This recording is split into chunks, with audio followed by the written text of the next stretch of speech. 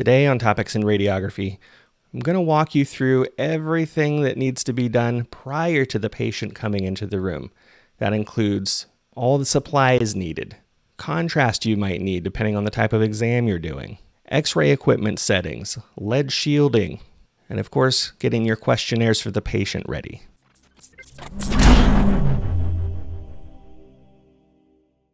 All right, you're working hard at the hospital one day and you find out you've got 15 minutes before your upper GI patient shows up. Maybe you've done a few of them, maybe you're not quite comfortable yet, but there's not really anyone around to help you out. Until you have a lot of experience with these exams, the setup itself prior to the patient coming into the room can be quite daunting, especially if there's no one around to help you out if you have questions. Don't worry though, 10 to 15 minutes is plenty of time to set up for everything you need. Let's just go through a mental checklist of everything you'll need prior to the patient even coming in the room. So obviously you're going to need contrast media. Make sure when you're pulling it off the counter that you're checking the expiration dates so that you're not giving anything outdated. Pull up a Mayo stand or some kind of rolling table if you have it. You'll need something to set up all your supplies on, preferably something with wheels. It just needs to be mobile so that you can move it around the room during the various stages of the exam so that it can be at arm's reach at all times. Now I'm choosing an order of supply setup that I'm comfortable with, but depending on the exam and the radiologist you're working with, this might vary, as well as the specific supplies you might need. So from right to left, I usually set out the easy gas first. I don't open the packet until the patient gets there. Then I'll pull out some drinking cups. I usually add about an ounce of water in the first one for when I'm ready to use the crystals in. Get out your thick barium, only needed for double contrast studies. Then your thin barium goes next. These are used for single and double contrast exams, so if it's single contrast, you probably won't need the thick barium in addition. Gastrographin or GastroView, or any other type of water-soluble contrast you might need based on what your department uses. Another cup for some water. Definitely have a couple straws available as well. You'll need one for the barium and for the water if the radiologist is going to have the patient drink water.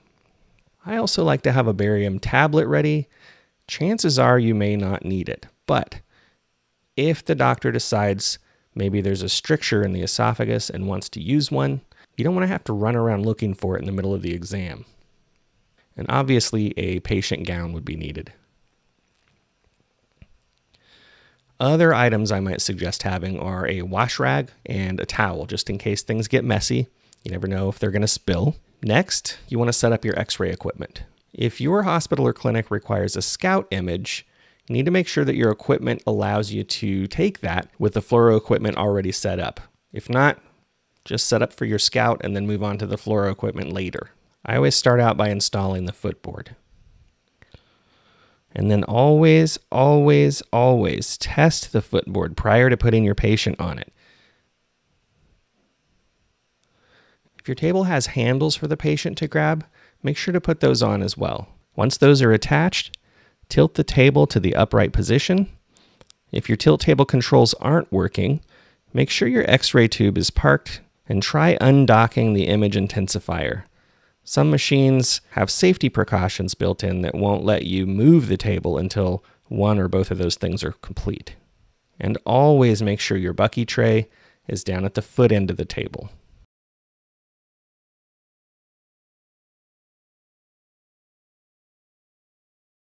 I know you've already tested the footboard with your hands, but I always walk on the footboard to test it with my body weight prior to putting the patient there. The lead curtain should also be attached for this type of exam.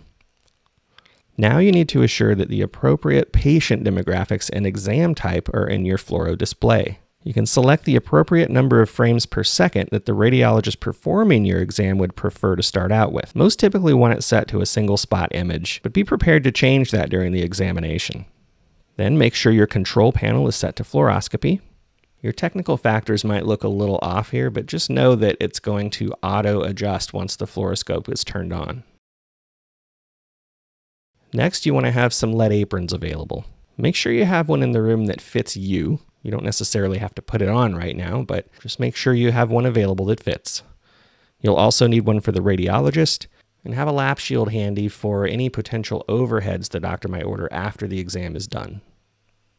Let's talk about contrast documentation. This is something that's often overlooked in a lot of radiology departments, but I prefer to write down the lot numbers and expiration dates of each before the patient even walks in the room.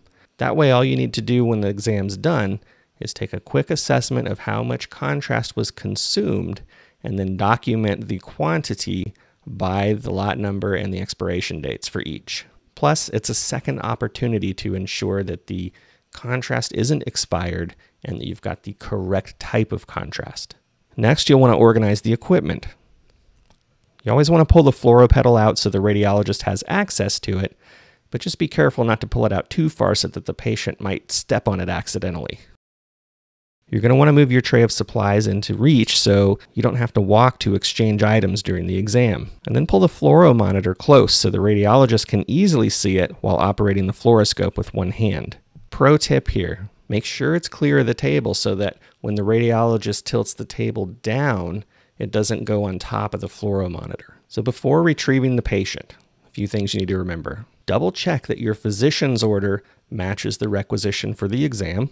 Check the patient demographics to see what age and sex the patient is so you can determine what kind of pre-exam questions you're going to be asking them.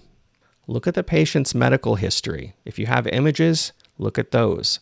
This is so you can let the radiologist know there might be previous exams for comparison. And it might point you to some particular pathology that might point you towards some specific directions you might be going during the exam.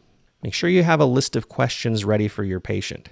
If you don't have a preset list of questions, consider creating your own and have them available for your department. I know it sounds like a lot of steps, but this is going to become routine. The longer you do this, the easier it will get. Just remember, patient safety is our #1 goal. If you aren't set up for the patient prior to the patient coming into the room, you're not going to be as efficient during the exam itself, and having all of these things prepared in advance will portray a level of professionalism to both the patient and the radiologist that you're working with. Imagine if the patient walked into the room and you took 10 minutes while they're sitting there bored before you start setting all this stuff up. Or if you just started asking them the questions while you were setting up. There's chance for distraction that might make you miss some important information.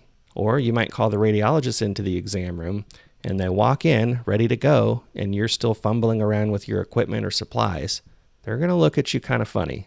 Trust me, I've done this. I've got another pro tip for you. If you work with a bunch of different radiologists, document all of the variations that you're seeing between them, and then make a list for your whole radiology department to benefit from. Check with your coworkers. Somebody may have already done this for you, but in my recent experience, it's not a very common thing to have available in the department. If you do have one, check it for accuracy to make sure it's up to date and updated if needed. I hope these tips have helped. If you've liked this video and want to see more content, make sure to click subscribe in the button down below and give me a thumbs up. I'm always open to suggestions for more videos. Thanks.